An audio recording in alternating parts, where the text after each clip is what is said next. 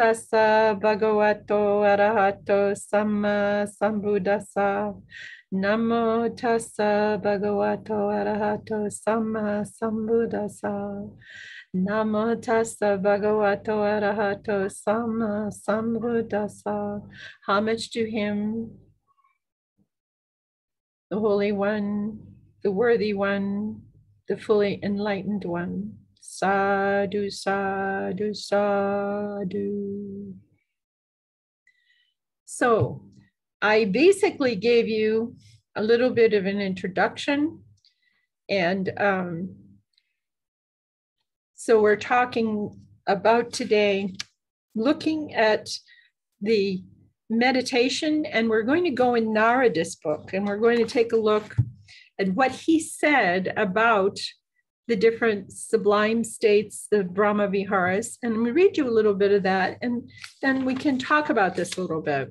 Where I was going when I was talking to you earlier a little bit was that there are three kinds of meditation that are actually in existence today instead of two. There's not just a one-pointed and a choiceless awareness, and that's it. There's also the option of opening up the peripheral view inside when you close your eyes, and try to close your eyes in the darkness. You look at like a screen in front of you. You can pretend it's a movie screen to start out with if you want to. And as you watch, all you're doing is witnessing.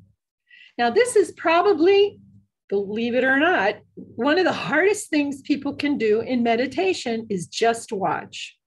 Because when we come out of meditation, we're busy in life. We're thinking about chores. We're thinking about what we have to do next. And we're constantly analyzing and deciding and thinking all the time with a lot of mental proliferation. And all of a sudden we come along and we say, we want you to sit, but just watch. And that's going to go all the way to the level of simply letting go of me trying to be there or accomplish anything. So it's letting go and taking the exercises the Buddha gave the monks in reference to anatta and working it. This is not me. This is not mine. This is not myself. You can play with this all day long when you're working, when you're taking care of people, when you're going driving or anything. You know, this traffic jam, it's not me. It's not mine. It's not myself. I'm just here. It's in the present time. No reason to honk my horn at 5,000 cars. You know, no reason, just to be, is to relax in the present time, understanding a couple things to make it helpful for you to relax. Is first, anicca, whatever's here happening, it will change. So everything's changing. And sometimes we can't see how it changes. We have to examine it, you know. I remember I told a bunch of children once, everything is constantly changing. And they said, oh yeah, prove it. So what we did, we took some yarn, some wool yarn, and we put it in a square like this, about 1 foot square on the grass in the backyard. So we took a picture of it. Next day they went out and said, hadn't changed a bit. I said, wait a couple days. As in the summertime, we took it every other day. We took a picture, then we put them up on a screen and we looked at them carefully. And you know what? Everything did change every single day. They're the same group of kids that told me that they didn't want to play in the backyard because nobody was there and there's no one to play with back there at all. And I said, yeah, really? So at that point, we got a shovel and we cut a block out and flipped it over on the picnic table and gave each one of them a box and said, why don't we take a look at who lives in the backyard? And they found all kinds of things in there of who was living in the backyard. So the ant people are there and the grub people and the beetle people and the worm people. All these people are there, you see? And you're not alone. But everything is changing all the time. So why get hung up on I'm stuck? Because wait 10 minutes or wait 1 day. It's going to change. Everything always changes. So when we look at this practice of tranquil wisdom meditation, it's relaxed, it's open inside. The idea is to smile, to allow your mind to stay open, sharpen your awareness, and just watch and witness and see what happens. Okay. So we're going to read today about what Narada had to say about the Brahmaviharas in this book. He says, rare is the birth as a human being. Hard is the life of mortals. Do not let slip this opportunity. Dhammapada. Man is a mysterious being with inconceivable potentialities. Latent in him are both saintly characteristics and criminal tendencies.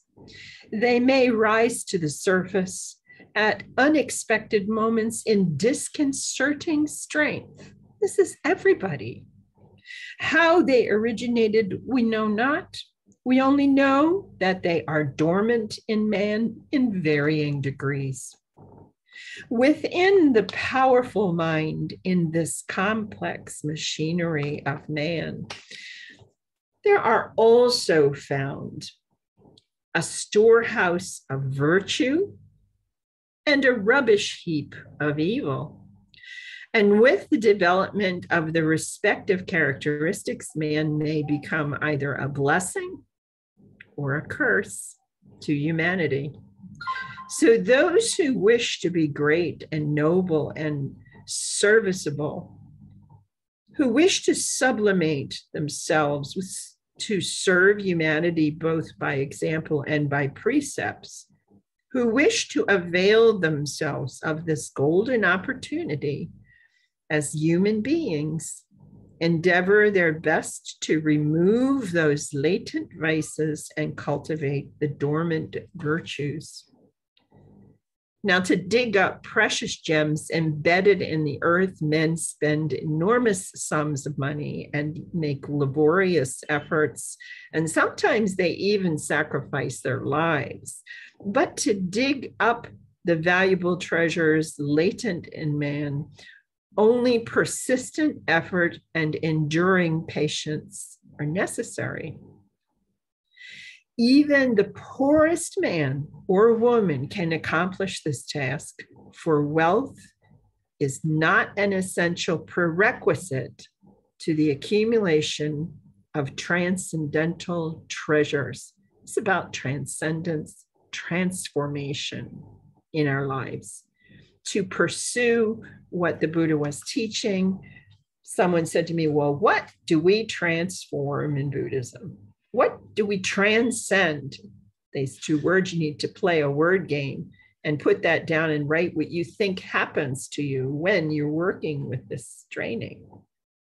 It is strange that the vices latent in man seem to be almost natural and spontaneous. It is equally strange that every vice possesses its opposite sterling virtue, which does not, however, appear to be so normal and automatic, though still within the range of all of us. One powerful destructive vice in man is anger, dosa. The sweet virtue that subdues this evil force and sublimes man is loving kindness, metta. Cruelty, himsa, is another vice that is responsible for many horrors and atrocities prevalent in the world. Compassion, karuna, is the antidote. Jealousy, isa, is another vice that poisons one's system and leads to unhealthy rivalries and dangerous competitions. The most effective remedy for this poisonous drug is appreciative joy, mudita. There are two other universal characteristics that upset the mental equipoise of man. They are attachment to the pleasurable and aversion to the non-pleasurable. These two opposite forces can be eliminated by developing equanimity, upekkha. So these four sterling virtues are collectively termed in Pali Brahmaviharas, which may be rendered by modes of sublime conduct, sublime states, or divine abodes. These virtues tend to elevate man or woman, and they make one divine in this life itself. They can transform a man into Superman. If all try to cultivate them, irrespective of creed, of color, race, or sex, the earth can be transformed into a paradise where all can live in perfect peace and harmony as ideal citizens in the world. Now, the four sublime virtues are also termed the illimitables, apamaniya. They are so called because they find no barrier or limit, and they should be extended towards all beings without exception. They embrace all living beings, including animals. Irrespective of religious beliefs, one can cultivate these sweet virtues and be a blessing to oneself and to all others. Metta comes first. The first sublime state is metta. Maitri is the Sanskrit. It means that which softens one's heart, and the state of a true friend. Remember, we said that one of the things that has to happen, the reason we start by teaching you dana first, the dana, the generosity, opens the heart, and the dana is the metta working externally. It is defined as the sincere wish for welfare and genuine happiness of all living beings without exception. It is also explained as a friendly disposition for a genuine friend, sincerely wishes for the welfare of his or her friend. Just as a mother protects her only child, even at the risk of her life, even so one should cultivate boundless loving kindness towards all living beings. That is the advice of the Buddha. It is not the passionate love of the mother towards her child that is stressed here, but her sincere wish for the genuine welfare of her child. Metta is neither carnal love nor personal affection, for grief inevitably arises from both of those. Metta is not mere neighborliness, for it makes no distinction between neighbors and other people. Metta is not mere universal brotherhood, for it embraces all living beings, including animals, our lesser brethren and sisters that need greater compassion because they are helpless. Metta is not political brotherhood or racial brotherhood or national brotherhood or even religious brotherhood. Political brotherhood is confined only to those who share similar political views, such as the partial brotherhood of Democrats, socialists, communists, and so forth. Racial brotherhood and national brotherhood are restricted only to those of the same race and nation. Some nationalists love their race so much that sometimes they ruthlessly kill innocent men, women, and children because they unfortunately are not blessed with blonde hair or blue eyes. The white races have particular love for the white skin, the black for the black, the yellow for the yellow, the brown for the brown, the pale for the pale, and the red for the red. Others of a different complexion are at times viewed with suspicion and with fear. Very often, to assert their racial superiority, they resort to brutal warfare, killing millions of mercilessly raining bombs from the sky above. The pathetic incidents of World War II are striking examples of which can never be forgotten by mankind. But amongst some narrow-minded peoples within the wider circle of their ancient nations, there existed minor circles of castes and class where the so-called brotherhood of the powerful oppressors is so limited that the oppressed are not even permitted to enjoy bare human rights merely because of the accidents of the birth of a class. These oppressors are to be pitied because they are confined to their watertight compartments. Metta is not religious brotherhood either.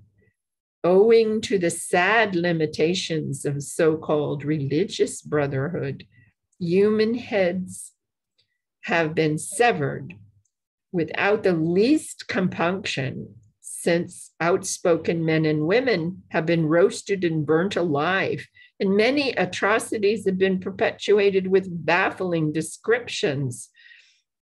Cruel wars have been waged that mar the pages of history. And even in this supposedly enlightened 21st century, the followers of one religion still hate or ruthlessly persecute or even kill those of other faiths merely because they cannot force them to think as they do, because they have a insufficient label, a different label. But if on account of religious views, people of different faiths cannot meet on a common platform like brothers and sisters, then surely the missions of compassionate world teachers have pitifully failed in the past. Sweet, sweet metta. It transcends all these kinds of narrow-minded brotherhood or sisterhood. It is limitless in scope and range. Barriers, it has none. Discrimination, it makes not. Metta enables one to regard the whole world as one's motherland and all people as fellow beings. Just as the sun sheds its rays on all without any distinction, even so sublime metta bestows its sweet blessings equally on the pleasant and the unpleasant, on the rich and the poor, on the high and the low, on the vicious and virtuous, on the man, the woman, the animal, the human. Such was the boundless metta of this Buddha, who worked for the welfare and happiness of all those who loved him, as well as those who hated him, and even attempted to harm and kill him. The Buddha exercised metta equally towards his son Rahula. He taught him about it before he left to teach, if you remember, in Majjhima Nikaya number 62, section 18. He taught this metta equally to his son, his adversary Devadatta, his attendant Ananda, his admirers, and his opponents. The loving kindness should be extended in equal measure towards oneself as towards a friend, a foe, and neutral alike. Suppose a bandit were to approach a person traveling through the forest with an intimate friend and a neutral person and an enemy, and suppose he were to demand that one of them be offered as a victim. Now, if the traveler were to say that he himself should be taken, then he would have metta towards himself. If he were to say that any one of the other three persons were to be taken, then he would have no metta towards them. Such is the characteristic of real metta. In exercising this boundless loving kindness, oneself should not be ignored. This subtle point should not be misunderstood, for self-sacrifice is another sweet virtue, and egolessness is yet another higher virtue. The culmination of this metta is the identification of oneself with all beings, sabbatata, making no difference between oneself and others. The so-called I is lost in the whole. Separatism evaporates. Oneness is realized. There is no proper English equivalent for this graceful Pali term of metta. Goodwill, loving kindness, benevolence, and universal love are suggested as the best renderings you will find. The antithesis of metta is anger, ill will, hatred, and aversion. Metta cannot exist with anger or vengeful conduct. Now, the Buddha states to us that hatred does not cease through hate, but only through love alone will hatreds cease. Metta not only tends to conquer anger, but also does not tolerate hateful thoughts towards others. He who has metta never thinks of harming others, nor does he disparage or condemn others. Such a person is neither afraid of others, nor does he instill fear into any person. A subtle, indirect enemy assails metta in a guise of a friend. It is selfish affection, khema. For unguarded metta may sometimes be assailed by lust. And this indirect enemy resembles a person who lurks afar in the jungles or in the hills and causes harm to the other person. Grief springs from affection, but not from metta. This delicate point should not be misunderstood. Parents surely cannot avoid having affection toward their children, and children towards their parents, husbands toward their wives, and wives toward their husbands. Such affection is quite natural. The world cannot exist without mutual affection.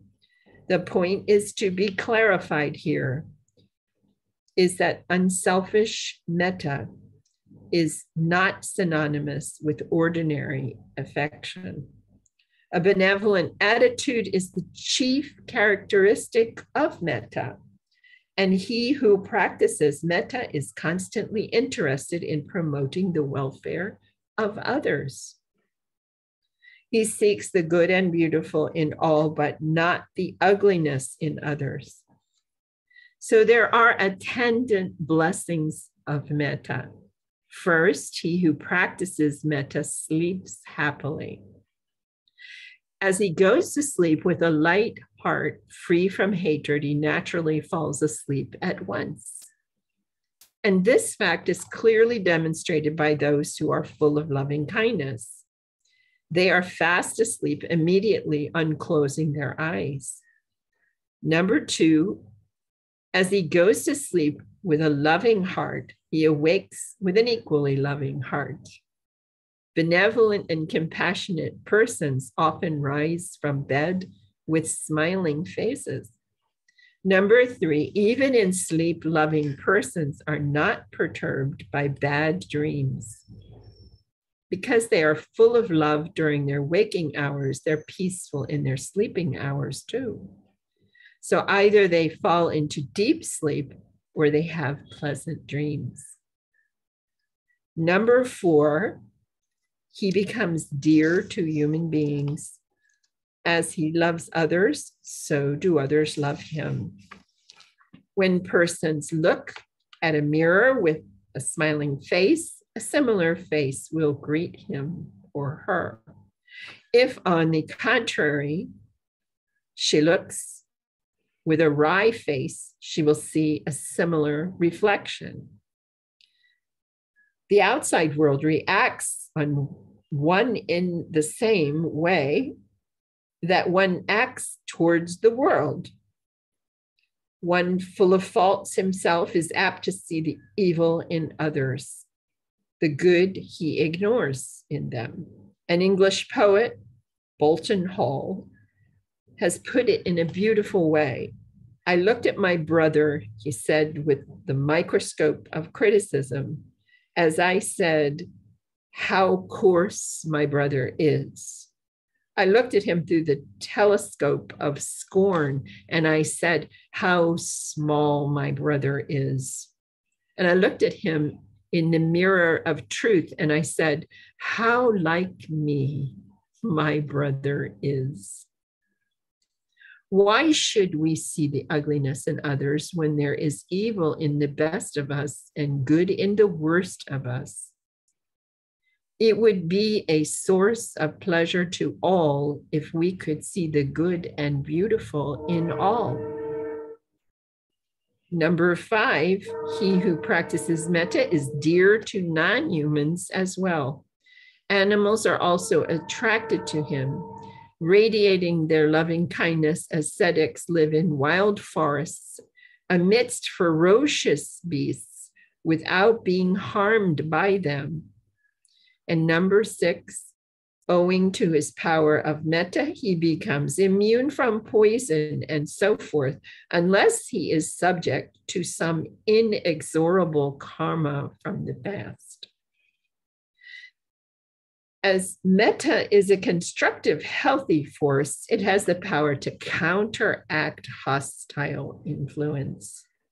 And just as hateful thoughts can produce toxic effects, in this system, even so, loving thoughts can produce healthy physical effects. It is stated that a very generous and devout woman named Suppiya, who had a wound in her thigh, was healed on seeing the Buddha. The peaceful thought vibrations of the Buddha and the woman combined to produce a salutary effect. When the Buddha visited his birthplace for the first time, his son Rahula, who was only 7 years of age, approached him and spontaneously remarked, "O ascetic, even your shadow is pleasing to me." The child was so much dominated by the Buddha's merit and metta that he deeply felt its magnetic power. Number 7, invisible deities protect him because of the power of his metta. Metta leads to quick mental concentration. Number 8, as the mind is not perturbed by hostile vibrations, one-pointedness can be gained with ease. And collected concentration can happen very well. With mind at peace, he will live in a heaven of his own creation on earth. Even those who come in contact with him will also experience that bliss. Number 9, metta tends to beautify one's facial expressions. The face, as a rule, reflects the state of the mind. When one gets angry, the heart pumps blood 2 or 3 times faster than the normal rate. Heated blood rushes up to the face, which then turns red or even black. At times, the face becomes repulsive to sight. Loving thoughts, on the contrary, gladden the heart and clarify the blood. The face then presents a lovable appearance. It is stated that when the Buddha, after enlightenment, reflected on the causal relations in the Patana, his heart was so pacified and his blood so clarified that the rays of different hues, such as blue, yellow, red, white, orange, and a mixture of these emanated out of his body. Number 10, a person imbued with metta dies peacefully, as he harbors no thoughts of hatred toward anyone. Even after death is serene face, it reflects a peaceful death. And 11, since a person with metta dies happily, he will subsequently be born in a blissful state, and he has gained the jhanas, or the levels of understanding, and the ecstasies as well, and he will be born in the Brahma realm.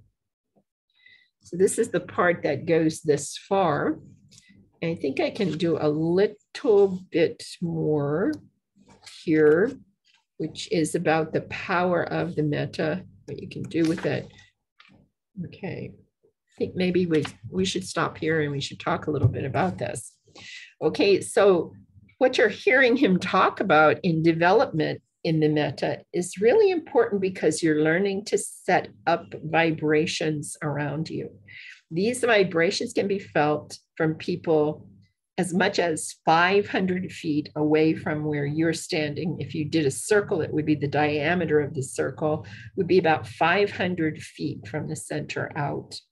This is quite amazing, you know, because there are stories in the texts where there were small cities, towns and small cities, where in monasteries, the monks were practicing metta. Everybody practiced metta. And because of that, there was no type of domestic violence. There was no arguments. If there was any upset that occurred, forgiveness happened very quickly, and people were sending loving kindness to each other. That's what was being taught at the temple. That's what everyone was doing. So there wasn't really a divorce rate. There were no unhappy companionship and relationship situations that were going on, because metta, the power of it was around. There's another story, a modern day story in Washington, D.C. There was a group of people who wanted to see the effect of metta on the city in comparison to at the time, Washington, D.C. was like the murder capital of the world, one of them, but in that hemisphere, I think. And what happened was they went down near the Capitol building, there's a good side and there's a bad side. And they were sort of in the middle where the police location was, and they did a circle of metta, and they did this for several days each month. And the days that they were doing the metta, when they got the chart back at the end of 2 months, they looked and the murder rate had gone down 35% in the area. What happened? The only thing that changed was there was about 100 people in a room together practicing metta, sending it out to all beings in the area. So you think about what was happening. In another situation, we remember there was Gosananda, a monk who was in Cambodia, where the soldiers were going to come and kill the people in the village. And they took his robes and threw him in the house with these other people and told them they were all going to be killed. And what happened in his situation was when they came to get the first person, he jumped forward and said, "Take me, don't take them." They didn't like that at all, because this group in that time, what they wanted was the people not to help each other, to be totally frightened and to only take care of themselves as much as they could. And so they punished him by hooking him on the ceiling in a chain link fence and telling people they couldn't give him water or food or anything. And they were giving them very little food. He was like that for over a week's time. They were sneaking water to him in little pieces of food, just enough to survive.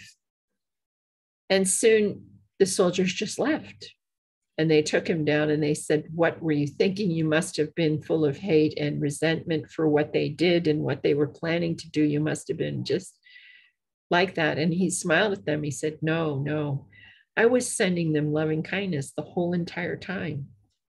Sending loving kindness, not just to you in this room. I was sending loving kindness to all of them. And it was touching those soldiers. There was such a genocide that happened at that time. You imagine how these people felt about what they were required to do being soldiers under that setup with the Khmer Rouge was really a terrible, terrible time. And they were asked to, for instance, kill everybody if they had glasses. One of the things the Americans found where they had a place in the mountains, they found heaps of skulls, big piles of skulls, but they also found big piles of what? Of glasses. And his theory of Pol Pot believed if he had wiped off the face of the earth anyone that could read or was literate at all, they could reclaim the power of the empire of the Khmer Rouge again. This is what I was told by people. And that's a pitiful way to think, you know, just eliminate everyone who has any ability for reason. And they got rid of the monks, got rid of the people who could read, who were educated, everyone they possibly could find. And then they had to start all over again over there. They had to start with Buddhism again. So their monks are behind in a lot of things, but they started and have a whole system now. Yeah. So I just want to know if you all are feeling the effects of this metta if you are practicing it on a regular basis. Because to practice metta, it's really growing and these things start to affect you. So what's going on for you? That's what I'm wondering. Yeah, May. Can you hear me, Sister Khema? You can't hear me? Can you hear? Can you hear me? I can't hear you. Let me see if I can. Was it the microphone? I don't know if Banti's still here, but was it the microphone or what was I supposed to do to try this? Can you try to talk to me now? No? Does anybody?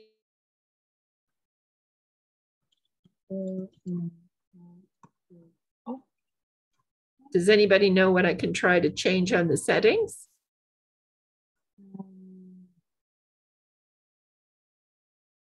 I don't know why I can't hear May at all. Does anybody know? Rowie, do you know whether I can try something on the system? I can hear you. Try selecting a different speaker. Okay. I can. Okay. Can you talk now? Baba Black Sheep. Nope. Okay. Rowie, talk to me. Right. No, I can't hear Rowie either. Why can't I hear? This is so awful. I don't know why. I'm not sure why. Test speaker and microphone. That's interesting.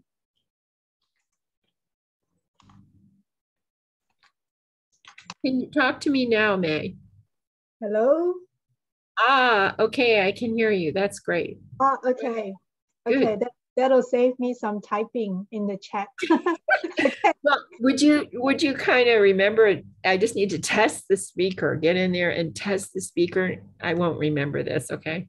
So tell me what's going on, May? Actually, I have a question with regards to the metta vibration. So in terms of these vibrations, I mean, if we really practice this, will this somehow influence our intuition? So yeah, in a very basic sense, for example, like knowing where to go for groceries to have like a better experience, or like avoiding unsafe environments, like kind of have the intuition not to go somewhere, or like at work, for example. It's about picking up. This is like an act here, see. That's not too bad. I have to do my glasses. I haven't done them yet. And these old ones are just not really working. They put the thing for the computer down here at the bottom. So I can like this way. I can see you. Okay. Some people come up into adulthood and they can naturally sense things around them, and they sense them when they're children too. Some people, their sensitivity is not tuned up. Okay. You need to practice with using it. Okay. Practice with, being aware of everybody is walking around with vibrations. If we could draw people the way they're really happening, we draw pictures of batteries with legs and arms walking around, and they're all have vibrations coming off of them. And some of this is dark and some of it is light and some of it's in the middle, you know. And you know, if you grew up and you were doing a lot of digital work and you were doing a lot of research work and you were doing a lot of academic work, sometimes people don't have the ability to do sensitivity in the beginning, but they can develop it. So a lot of these things are programs inside us that we just simply didn't use in relationship to our life. That's all. And we need to start being aware, like you take a walk in a park or someplace where there's some nature and stuff, and become aware of not just the picture of surroundings, but then you kind of close your eyes and just feel the environment, you know? See, when I find somebody who hasn't got their intuition working, chances are they can't feel when it's going to rain or when it's going to snow. Chances are they can't sense not to go through the light until after it's turned green and they paused for a moment, because somebody might run the light, you see?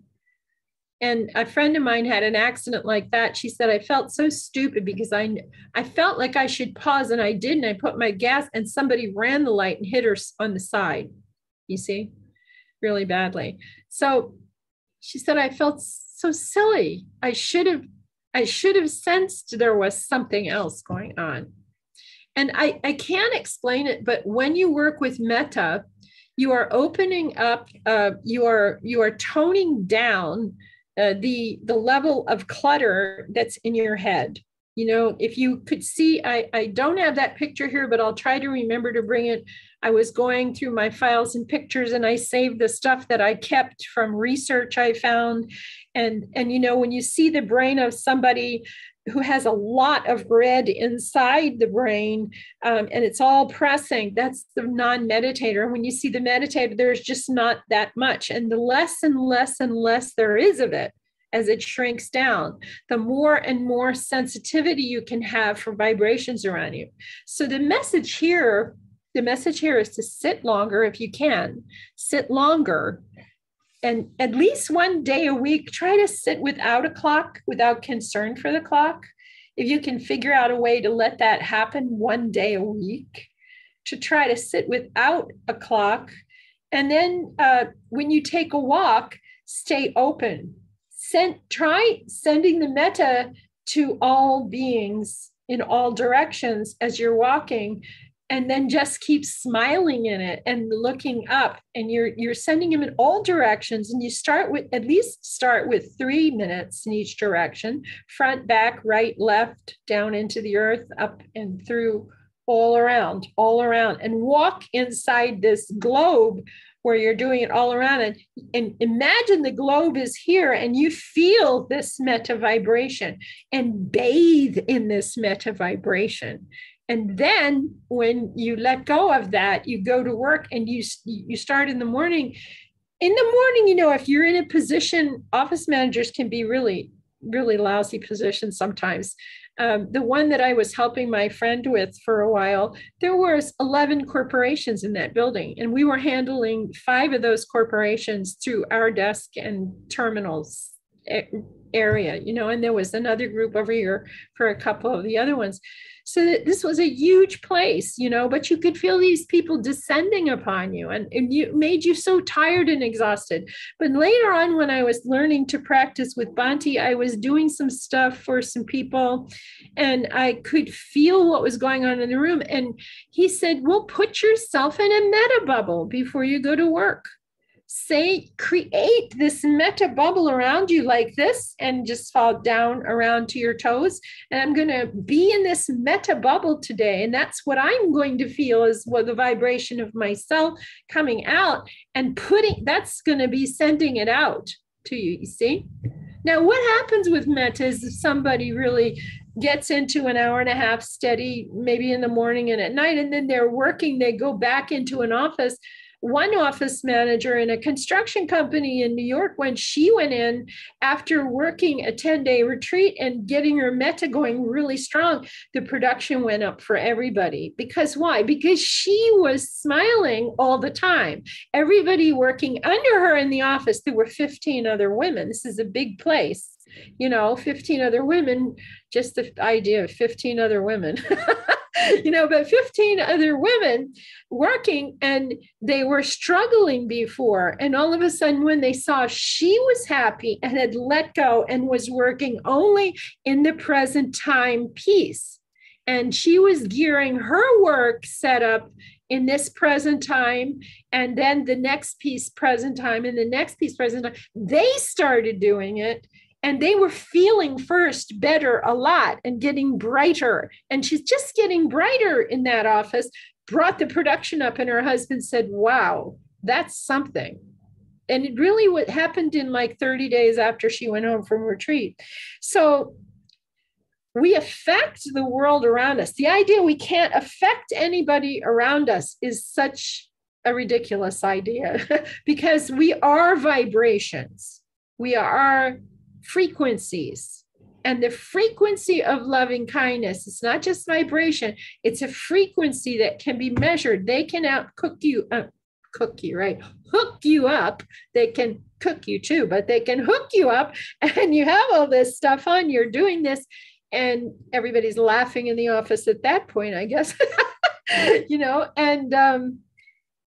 Everyone can feel this frequency going out from you. If you've worked as an office manager, tell me the difference between not smiling when a lot of people are coming in for a conference and when you just put that smile on and keep it on all day, how much easier it is to do the flow of the people. But if you allow yourself to let go of smiling, people latch onto that, and they can go into the negative vibration. And the best way for you to hold on to this smile is to play with this idea of putting yourself in a cocoon in the morning and staying in it till lunch anyway.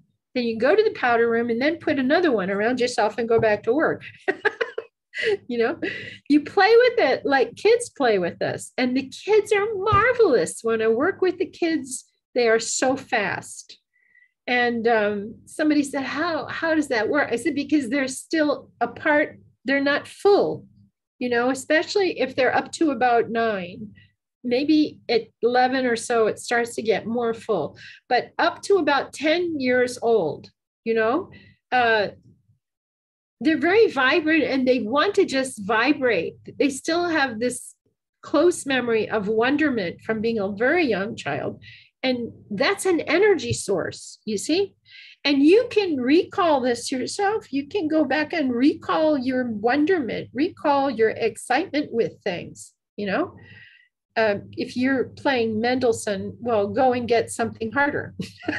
See what happens. One of the things that happened musician-wise, a lot of musicians talk to me over the years, and they say, did this happen to you? And I'll say, yeah, I don't sing anymore like I used to. But if I pull something out that is a complex classical, thing, what's interesting is if I'm listening to it and I pull the music out, I said, my gosh, now I can hear the whole sections of the way the notes are written. I can hear it, the mechanical design of it. I can hear it. Like all of a sudden you taught me the code that is behind the website. And all of a sudden I see the website. I don't just see the website, I see the code. That's what was happening. And I don't play a lot of piano, but I read music. When I started with Bhante, I was reading a lot of music still. And, when I'm listening to stuff, I was hearing all the pieces, especially with Bach, hearing all the pieces, or some of the other ones that, the more modern ones that had a lot of runs and everything in it. I could never hear that before. I had to work on it piece by piece and put it together to work it out, but I wasn't hearing it, methodically hearing it. And all of a sudden I just had that capability. Now, how did that happen? Because we moved stuff that just was reducing out. That's why I think I need to show you the pictures of the brains so you can see what is going on with the cognitive, parts of the brain, so you can see the colors that come out from the equipment they have, showing you what's crowded in your mind.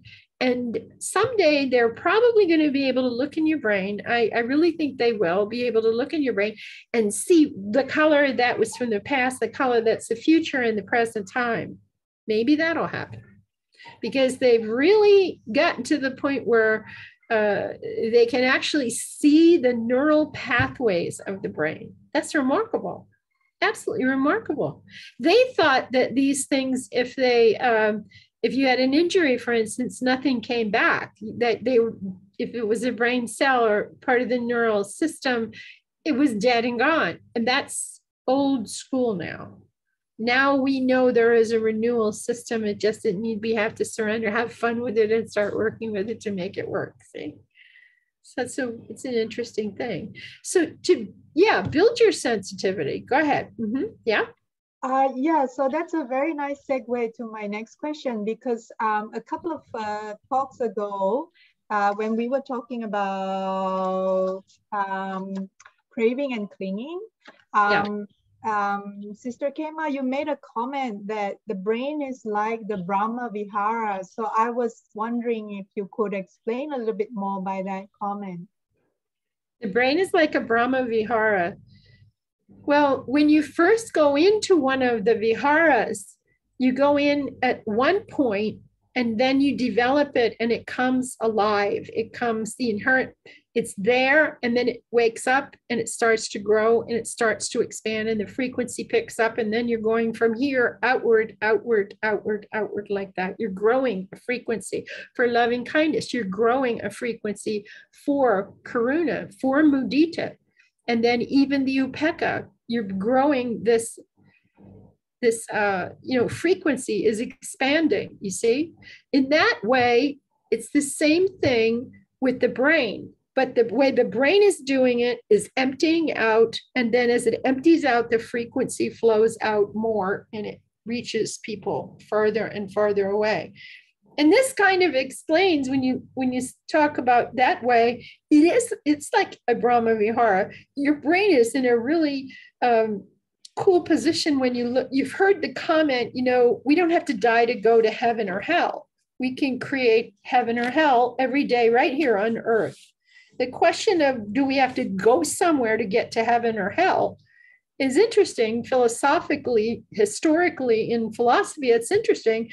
But the truth is, if you look really closely, what you're learning about through dependent origination, everything, reducing it down to what's happening, you see, you have control over heaven or hell every day. I think one of the most difficult things is when a person thinks a lot of themselves and they think they're doing really, really well. And then one day you might, you've been doing this for a couple of years and you're not angry at all. And then all of a sudden something happens that gets you angry. And if you pause and step back from this situation, and you feel really bad that it happened, but it's not just that. You're totally shocked that you could even be angry. If you've been through this evolution of this, is part of the evolution of growing in this, and when that happens, I don't think the anger incident is nearly as bad as you're feeling so incredibly crushed that you were even able to feel angry because you were doing so well and you thought you couldn't happen. That's the one part that's hard for the person who all of a sudden got angry over something. Because why did it happen? It happened because of a past event that got re-stimulated. It could be one word in a conversation from a bad incident that was back there. And it's like, I thought, the person thought, I never want to hear that word again. But at first, you don't understand what happened. It just triggered the reaction you had back there in that incident. And so you realize, I haven't let go of everything. It's very stabilizing to you to step back and think, wow, well, okay, fine. Now we just have to work more. You see, that's part one. The other part is the other person who might have thought, I can do anything because this person never gets upset. and I can do anything or behave anyway, and they're never going to say anything about whether they're uncomfortable or not uncomfortable, and just do what I want, you know. And then all of a sudden, I pushed that person to that point where that happened over here, the other person, you see. And that person suffers because they can say they forgive you, but then they don't really forgive you. Now, not forgiving a person, here's another one that happens. Person works on forgiveness. And I met one person who was working on forgiveness for a very long time, but they were only forgiving themselves for something. And when the person pops up, they were forgiving them and then they stop. I'm sorry, how did that work? They're forgiving themselves and then they're starting to forgive the other person. But when they finally totally let go of it themselves, they think they're finished and they go on to another phrase and they keep going. They don't take the forgiveness program all the way. And then they tell you it doesn't work. I do met this for a while and that for a while. They'll say, but it doesn't really work. And the reality is that the metta is not being played out long enough to really discover what it is totally. That's why this description is so good for you, to hear all the shades of what he talks about it is, okay? On the other end is that in this situation, you know, you were out of touch totally with what that really was, and you thought it was stabilized and it wasn't. But another way of actually being angry is to say, well, you know, that person got angry at me, so I'm not going to say anything to them. I'm going to freeze them out. And they think that, you know, by doing that, they can be happy in life and just freeze the other person out. Actually, that's a kind of cruelty.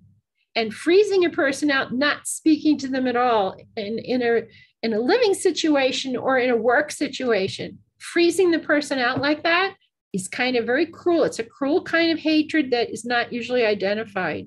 And it puts the other person in a funny position because they can't approach that person about that. They'll just laugh and say, they're not, it's nothing like anger or the negative stuff. I'm just not going to deal with anything anymore. And they'll say, I forgave, but it's not really let go of. So you thought that the one person who was angry thought they were forgiven, but they weren't. See, it was fake. And the other person's solution was to put themselves in a capsule like this and be in the environment where that person is still working, but not, and maybe take the papers and do what you said to do with them, but not talk to you at all in any way, shape, or form. And actually, that's what do you call it? Aggressive, passive aggressive? Yeah, passive aggressive, because it appears that that person is not angry, but this is the shade of anger. If we were to go, for instance, I bet if you went into Abhidhamma, they probably have 32 kinds of anger. You know, I should look that up, you know. I have one of those books here. I could probably fish it out and find it. It's like karma. I said to somebody who was going to start teaching face to face with people, I said, you don't want to change the order of the way Bhanti's teaching. Well, you don't teach karma, he said. And I said, well, you got to be really careful here, because the moment you prick the little balloon, it's like a balloon, you know, karma is like a balloon. But if you prick it and pop the outside, there's another one inside and another one and another one and another one that you got to get rid of all of it, understanding of 11 or 12 or 13 kinds of karma. Yeah. And they're like, why are you making people think that much when you're wanting them to stop thinking and stop doing anything and just sit in meditation? If you give that part to them in your training, you're asking for trouble. And, you know, if you were to talk to a Bhante about it, he would say, oh yeah, that's something I found out about years ago, many years ago. It's why it's not in the program. See, now outside of the program, outside of the 10-day retreat, you want to ask the question and spend 24 hours talking about karma. Yeah, okay. You want to go have a camp out, and let's do it for 3 nights in a row, and we'll just talk all night about karma until we get to the part where we say, and the basis of all of this is the roundness of things. That's where it went when I was 15 years old. You know, we talked all night long, and the bottom summary of the whole thing was the beauty of the roundness of everything, the roundness of the trees, the roundness of the veins in the leaves, the roundness of the stems, the roundness of the person, the roundness of your, it was really funny. And that's where everything went. And of course, we finally fell asleep when somebody said, yeah, but what came first? Something had to come from nothing. And then they would argue you'd sit there just like wondering, how can they be talking about this? And then they'd all fall asleep. And the next day you would get up and start again. I think every human being has some kind of memory of doing that, you know. But you see what I mean? The dilemma of this thing about anger is quite funny, because putting yourself in a bubble, and if you ever accept apology from anybody, if you're not really accepting it, well, I don't know what to say. I mean, you're trying to be nice to say, I accept your apology, or okay, don't worry about it. But if you're doing this kind of behavior, it's not kind, it's not loving kindness, and it's can be very detrimental to your health and their health, you know, the other people that are around you, see? So at some point, people have to come out and figure out what's going on and go back to forgiveness, but really forgive person through the whole entire program.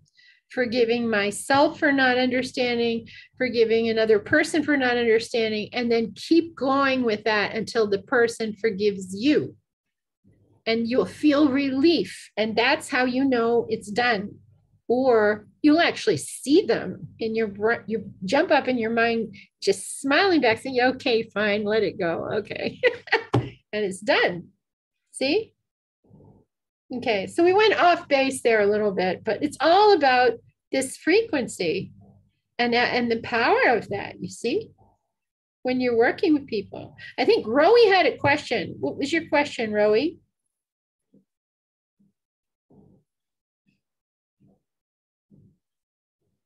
He went out of the room. The problem with Buddhism is there's 100,000 pieces of it in a puzzle.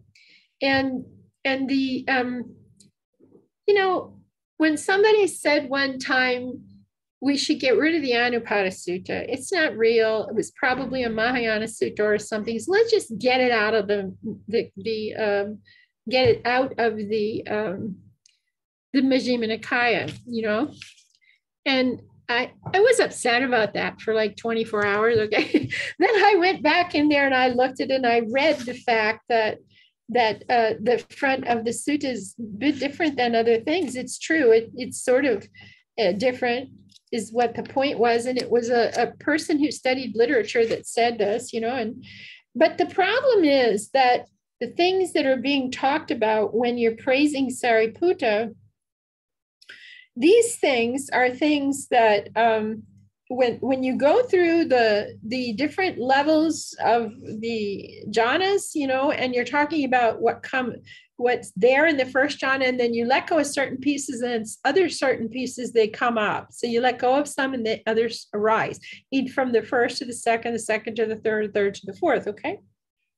So when you're talking about Sariputta and you're praising him, when you think about it, if a person is concentrating and doing one point of concentration and they're causing attention up here in their mind, then these things that they talk about within each one of these jhanas, they could never experience those, no matter how hard they tried, because they've been putting habitual habit on concentrating really hard on something, see, as an object. So they would never be able to experience the rapture, the pleasure, the unification of mind, the contact, feeling, perception, thoughts, and mind, okay? And the enthusiasm, decision. They couldn't make decisions if they're doing one point of concentration. In the process of doing it, you're concentrating to become absorbed. And if you're absorbed, you can't make a decision and control your energy. And the mindfulness, if their mindfulness definition is different than ours, you see, we're saying it's an observation skill, you see, and you develop it. And the equanimity, their equanimity means I'm totally locked in this place and absorbed. When you talk about the globe, we talk about using it when you're walking, we talk about it that way when you're walking with loving kindness, sending to all sentient beings or all beings, however you want to say it, so that when the frequency goes out, it bounces back and it doubles and triples, and you can wake up your sensitivity that way by just staying in the globe. Another way of doing it after you do that a little bit is go get a chair and go sit up on a hill that's filled with flowers and just sit there and meditate with the sky above you and open to everything. And then see what happens after you've been practicing inside this globe structure like this. Then see what happens if you let it go. And of course, my favorite one is choose somebody, from wherever you are in Australia, who's in Texas, who's your friend that you want to send it to, and then call her 4 days later and see what happened for the weekend and see if it reached her. After that, see what happened. Having the experience with people of finding out that the person they were sending it to, it's a wonderful thing to listen to people talk about that, how it works. And I think I told you all about the woman in Bali in the retreat, sending it to the old roommate from college who lived in Austin, Texas. Now, they were not communicating for 12 and a half years at all, not writing notes, nothing, no phone, nothing. After college. And when she started using her old roommate for this project, doing loving kindness, the woman went to the sorority or something, to one of the people that were in the sorority at college, and said, where is she? And she's in Bali and she owns a retreat center, and calls the office and asks for her. And she's, I can't stop thinking about you. I've been thinking about you all weekend. I don't even know why. What are you doing? Where are you there? Where are you? And she started talking. She was so excited. I was excited. I'm excited because there it was. Bali, right near Borobudur in Bali, okay, all the way to Austin, Texas. There you go. And so this can happen. And people will call you and just say, hi, I've thought of you for a long time, and all of a sudden here I have this feeling I have to reach out to you. And that's what happened to them in Texas. So what is this? How does a radio wave move across the earth? How do they work? Look up that on the internet and see the little pictures, how it goes up and bounces off the cloud, like this hits a mountain, goes up again, it goes up to the space station and then bounces down again. I don't know. But these are waves of energy, and frequencies move through the firmament up and down from the stratosphere again to another place. So we are communicating. What can we say? You see? Not speaking, communicating. And we're this far away is what they say from telepathy. But as women, maybe we're that far. I'm not sure.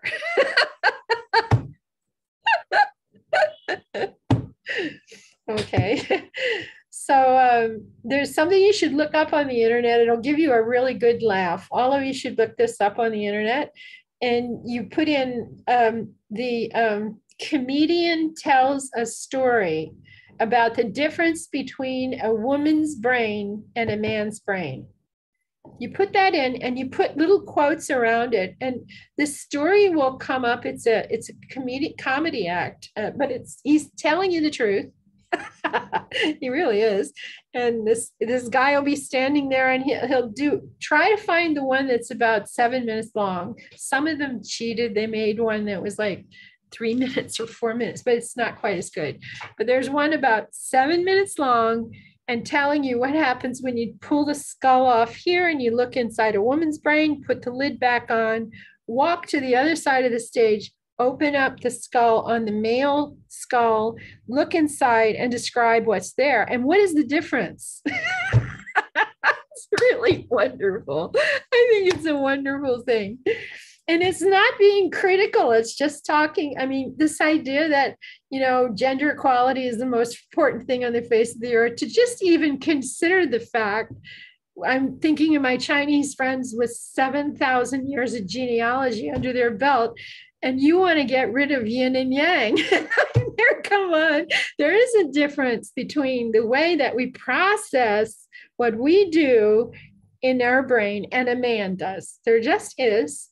I'm sorry, it is not a big deal. I could tell you all the ladies to go out and work with truck drivers for a week or lumberjacks, and you'd find out. But women have to go to lunch and have a coffee clutch and talk about it with their neighbors, and then come back the next day and have another coffee clutch and then decide what to do. But men is like, okay, all right, let's do it. And then it's done. Let's come back and watch a football game. That's all. It's really easy. You know what it is. It's a very big difference, though. So I don't think we should criticize this. I think we should learn how to work with it together. And I thought that the women's liberation movement, it was okay. First of all, I really did like pantsuits. I mean, I have to tell you, at that time, I thought that was a great idea. But the idea that you have to succeed as a corporate leader if you're a woman by wearing a men's suit is not my idea of fun. I mean, I think it would be on your own terms, you can actually do quite well in the business world. And just do it. Don't talk about it. Just go there and do it. It's like I said to a few weeks back, I said, "You're such an active nun." I said, "No, I'm just doing stuff. I'm just doing it. I don't want to sit and talk about it. I don't have to discuss equality about anything. Just talk about the Dhamma, and the other person talks about the Dhamma, and we might get a new insight to that part of the Dhamma. That's all. That's all I'm asking for. Don't mention anything else. And if you do the work and you help the people, and remember, reciprocity in the monastic structure is very important. The reciprocity of the Buddhist agreement between the monastics and the lay people. We do something for them to help them reduce their suffering and show them ways of being happier in life. They give us food and shelter and medicine and clothes. Food and shelter and medicine. That's right. 4 of them. Four little pieces. And you can do a lot with that. And you can have a lovely life and be happy and help other people be happy. You see? So that's that one. Rowie, did you come back? You there? I don't know. I'm not sure. Hi there. Did you have a question? I know you had a question. What was it?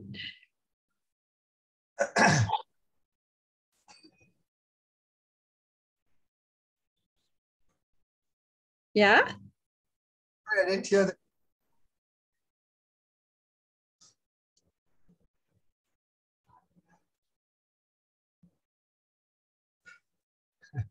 Do you have a question?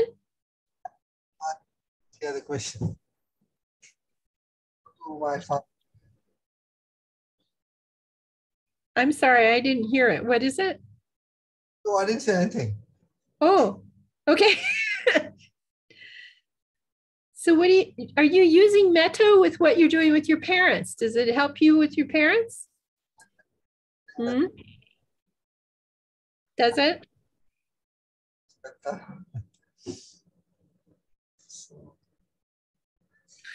Yeah, it's a difficult thing. It's hard work. When we're caring for our elders, it takes a lot.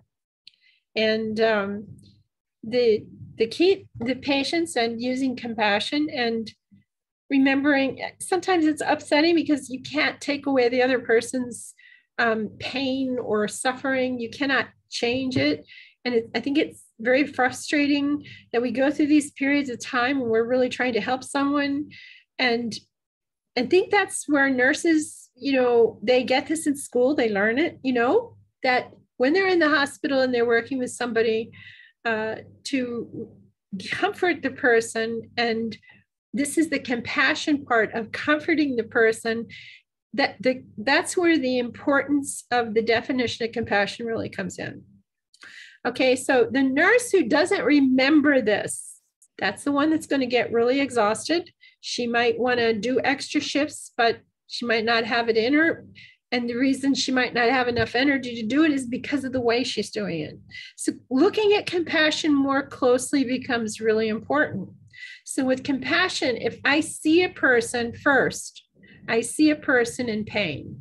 And the second thing right away in your brain should be, I understand that their pain is their pain. Okay? It's not my pain. The third one is,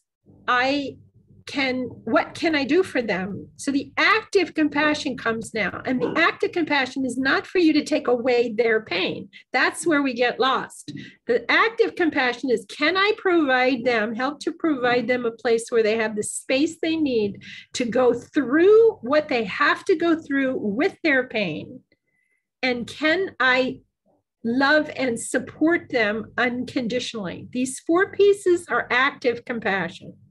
This is what we almost need to make a stitchery of it, put it up on the wall where we can keep reminding ourselves, because we can't do that.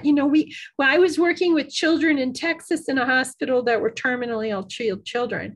And all you wanted to do was take them in your arms and say, I can take this pain away. You cannot take the person's pain away who has bone cancer or sarcoma or lymphomas and things like that, where they're totally exhausted. You cannot get them anything you can do. There's nothing you can do, but you can bring the canoeing trip down the rapids to them and prop them up in bed and let the 9-year-old take a look at what it would be like to get in a canoe and shoot the rapids in Oregon. And that's his dream. And you want to see that before I leave. And the cancer patients are interesting because a lot of them, they come to be the rock in the family before they die. Meaning, especially the children, because the children can get through, they have a way of getting through the whole experience better than the parents can. And they become the rock for the parent. The very first one I ever worked with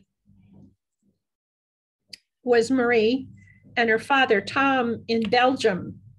And the situation was that mom and dad are divorced. So dad has taken care of the 13-year-old, and she had a tumor in the back of her head, the size of unfortunately, the size of a tennis ball almost. And it's inoperable. And the end is going to come. You're going to go to sleep one night and not wake up. Okay. But she's there and she's losing weight because the whole body is going to try to fight this tumor. And she's turning into being a very tiny little thing. And this was her junior prom year. Junior prom year was when this was happening for her, and she couldn't go to prom. But she saw her father suffering through this, and I was teaching him and he was teaching her to do loving kindness for each other in the living situation. And she decided that her dad was going to be her knight in shining armor, or the white hat cowboy. And she sent a friend to buy her father a 10-gallon white hat. He sent a picture at the time and said, I am the one that comes home and cheers her up. But she was cheering him up. And the night of the prom, he brought a present to her, and she opened it up. It was a prom dress. And he dressed her at this point, she's near the end, and her friends are all coming to her to say goodbye. And she's telling them how much she thanks them for being her friend in her life. And she loves them so much. And she's giving away her stuff to each one of them, something to keep, which was really great. Tom told me later.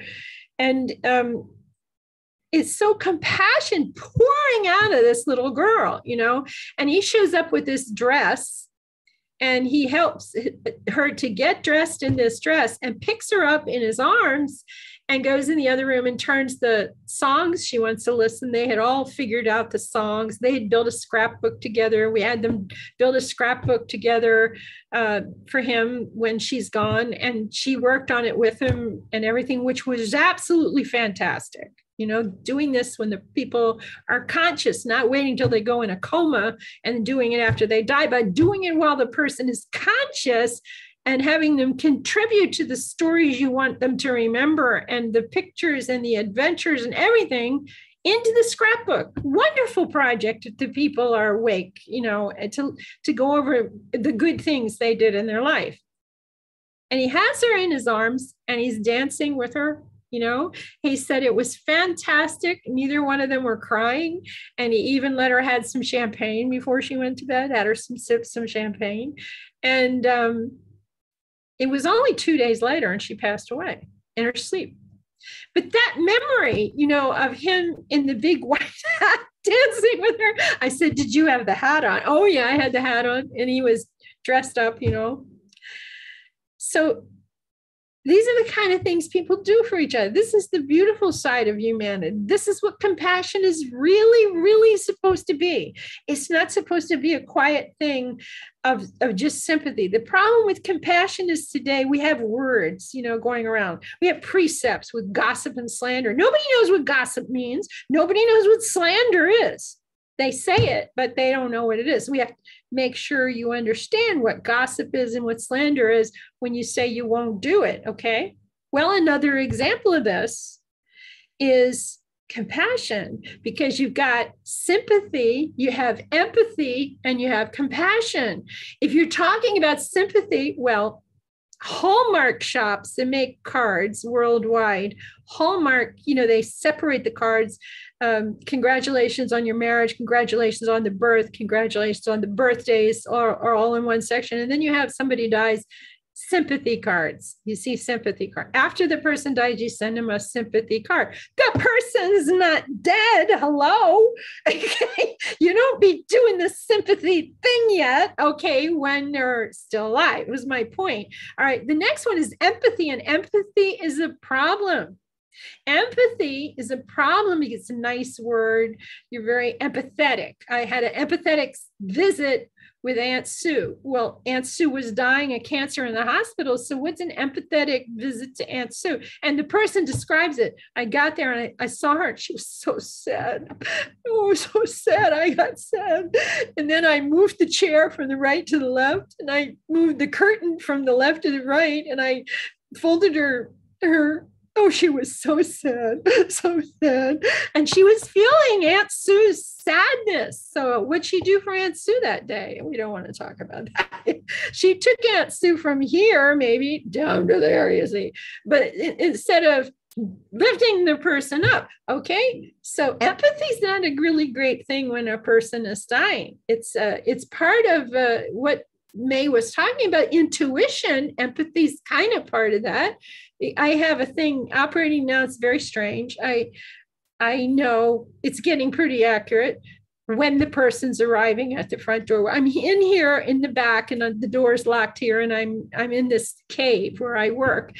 But I know when the person's arriving before they even park the car and come in. I don't know how, but it works pretty well. So it's like an intuitive thing is turned on. It's kind of empathetic, feeling the waves of the person arriving. And if a person comes that's very down, I know they're down, I go in there up more to try to uplift them. That's what we're supposed to be doing in life.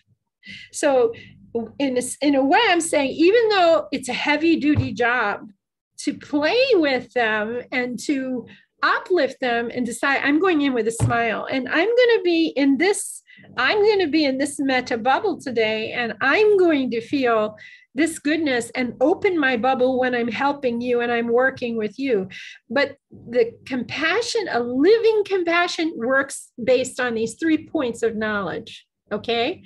That person has pain and it's theirs. Nothing you can do about that. You can't take it away from them. Okay. I know it's theirs. Okay. And then the third one is, what can I do? I know they need space. They need to stay warm or cool, and they need water, and they need food. And I can do this for them. And also I need to listen. You know, you're in an ideal position for something. I don't know if you've done it or not, because I know both your parents are there, but you should let them tell their story to you. You should spend like 1 month a year where, I don't know if they're in the same room or if they're in 2 rooms, but you should get them to tell you how they grew up. Because there's one thing that people don't do, and even if it's a close family, in a lot of parts of the world, we never find out why in the world or how in the world did my mother get to be the way she is with people and with me and with the family. How did that happen? So this woman in the Midwest in the United States one time, she said the problem with women and their mothers, or women and their fathers, but sons with their father, maybe too, we don't spend any time saying, tell me what it was like when you were 8 years old. Tell me what you were doing. Let them tell you their stories. And you know what will happen?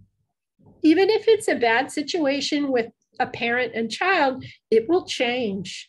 Because once you understand the hardship and you're listening to the suffering, and it doesn't matter if they were poor or medium or well off or rich, it doesn't matter. A lot of the behavior stuff that came out as adults happened because of what happened as children, and the frustrations and not being able to do what they really wanted to do and had the opportunity. In the case of my mother, she's deceased, may she rest in peace. At 15, she was invited by the Swiss Olympic coach to become part of the Swiss team. They took people from different countries, Switzerland a lot of times, and to swim. And her father was thrilled. And her mother said no. And her grandmother got into it and said, absolutely not. You are a lady and you will not be doing that. And took it away. From that point at 15, where that was denied, that was a downhill thing, you know, and from there you can listen and you start hearing pieces you never knew about. But no matter what you hear, you have to play a game. And it's called yes therapy. So no matter what they say, you don't take anything personally, even if they're talking about you from the perspective of, you know, my problems happened, Rowie, when you were born. If you hear that one, you say, oh, how was the birth? How did it go? You find out what happened. But it's like, it's a yes therapy. It doesn't matter. I have one person called me and they said, I said, what's the hardest part about being back and not being able to travel anymore? Basically, you know, I don't want to visit my mother. My mother thinks this, my mother thinks that. They should, you know, I should, and they say I need and I must. And and I said, the interesting part about this, I think, was that this was a large family. The mother had many children, 7 or 8, and this was the youngest one. Okay. And so that meant the mother's in her 70s, you see? So that the idea that what I suggested, and I don't know what they did, I don't know. I suggested just go visit your mom and do yes therapy with her. No matter what she says, go find the kind of flowers the person really loves and arrive with the flowers, give her a big hug. And he said, but I don't agree with anything. So you don't need to tell her that. First of all, what's your mother going to do? Your mother's going to give you advice. Why? Because they're your mother. But why? You know, because they want you to be happy. Underneath all of it, the mother wants you to be happy. So what's the hurt in the whole thing? Because you know perfectly well that when you leave the house, you're not going to do what she said. You already have an idea what you're going to do. You're not going to do. So why not just accept the advice from an elder and say with your experience, just, you don't have to butter it up too much, but if somebody's almost 80, they obviously have some life experience, you know, and can you respect the life experience of the elder? And you don't necessarily have to follow through with the advice you hear, but the question is, can you listen to the advice the person gives you and sincerely listen to it? And let them know you're listening to it and you will consider it. That's not saying you agree with it, is it?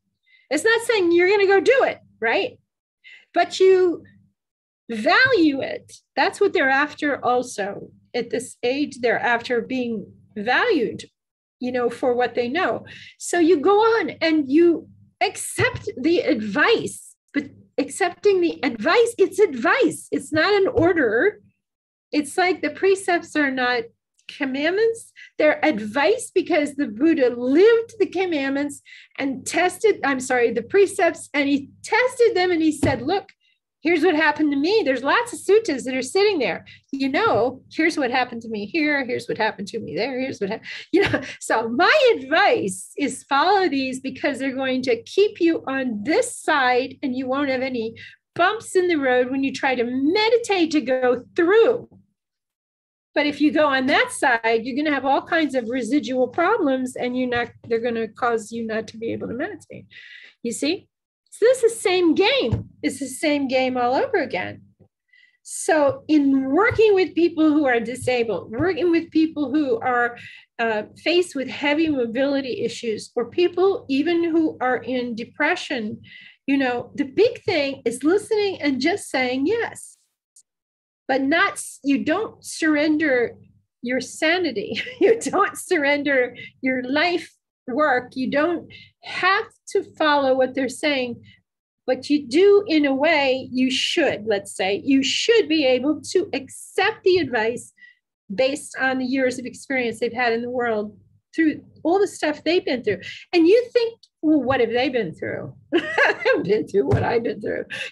Well, get a history book. Take a look. If somebody's in their 70s and 80s, chances are they could have been coming just right after World War II and gone through an awful lot of stuff, to get to this point here, and different wars and things and all kinds of stuff with politics that happened worldwide. And we don't know how to even look at that. Let them talk, you see, and give them the space. And get her the flowers, get your dad whatever, but get your mom some flowers. Find out what she really liked that she used to get from your dad, and then just surprise her with some simple things. So it's this how can I make this so it's more fun? And I know it's not fun. Oh boy, do I know it's not fun. But honestly, how can I make it more light for everybody involved? And I know it's difficult, and I really have a great deal of respect for the work you're doing. So bless you and everything. So that's the spiel on this: compassion, real compassion, as it's written. And then we look at it and remember it every day. That's where I need to be. I don't need to be in these other places. And allow joy to come up. Stay with joy. When they're in pain, I don't know how much they practiced or what they ever did. Teach them to love their body and forgive their body and appreciate their body for carrying them through life as far as they have come. You see? And see the part of the body is perfect that is hurting. I do this a lot with my knee. I don't know if it's listening, but one of my knees is getting worse, but I can sleep better if I just go to sleep saying, this thing. And I also, I can try to give you this loving kindness, family loving kindness thing that was so neat, that came from a man in Oregon, that is a family practice of loving kindness that he and his two sons did the whole time they were growing up, every single night. They would rather do this with their dad, lay on the bed and go through this prayer with loving kindness, than to listen to a story or wrestle with him before bed or anything else, they said. And they're married now. They have kids and they're doing it, you see. So the trick to all of this is repetition if you want to have change happen. That's the trick. And so we just keep going and we keep sharing, and that's it. Yeah. Okay. Yeah. Okay. Good. That's good. So are we done? Everybody happy? Yeah? Okay. So I'm going to do a blessing now. Let's do our blessing. May suffering ones be suffering free, and the fear struck fearless be. May the grieving shed all grief, and may all beings find relief. May all beings share this merit that we have thus acquired for the acquisition of all kinds of happiness. May beings inhabiting space and earth Devas and Nagas of mighty power share this merit of ours. May they long protect the Buddha's dispensation. Sadhu, sadhu, sadhu. We have to do this part. If we don't, the bell will probably jump up and hit me.